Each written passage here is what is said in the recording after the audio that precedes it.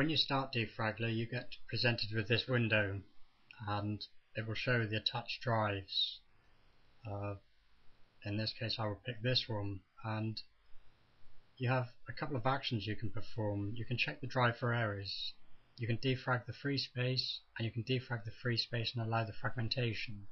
You can set the priority, you can defrag a file, a folder, the complete drive.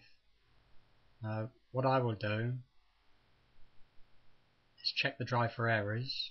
I'll pause whilst it does this. It doesn't take very long, but it goes through 3 phases of verification. When it's verified, you'll get this pop-up window telling you whether any problems are detected or not. So the verification is complete, no problems detected. The next thing to do is to analyze the disk. And you can see the progress in this window up here. You can also watch the analysis up here. This doesn't take very long at all. When the analysis is complete, you will see how many fragmented files there are, the space it occupies, and how many fragments. You can then view the files. You can do that either by clicking down there as I did, or you can click on File List. You can select which ones to defragment, or you can quite simply select all of them. And if we select just those and then defrag them, and this doesn't take very long at all. This is quite a fast operation.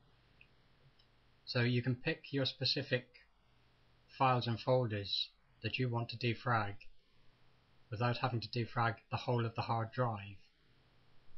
And that in itself is a major advantage because it gives you greater control over it. You can run this program from a USB flash drive. Just install it on there and then run it on any computer, and it just makes it completely portable. It's used for personal use or for corporate use, so any Windows version from 2000 onwards, it's ideal, and just let it run. It works wonders. It's probably worth getting a registry defragger as well, which I've covered in my blog, and that can make a big difference and free up quite a bit of space.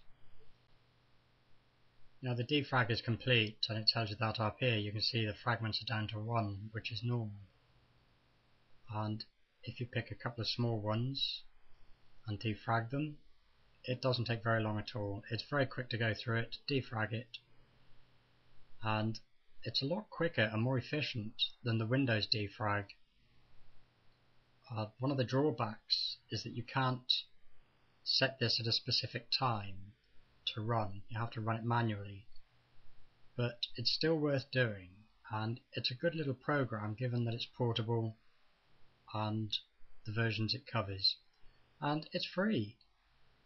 And it's brought to you by the same people that brought you CCleaner and Recover. And CCleaner is an amazing program. And this one is just as good, and for freeware it does what it says it does. It defrags your files, or it defrags the whole of your hard drive. What have you got to lose? Give it a try. You can find more information, more useful programs on my blog at Free PC Security. Google search and you'll find it, or go to kodojo.wordpress.com. I hope this has been of some use to you.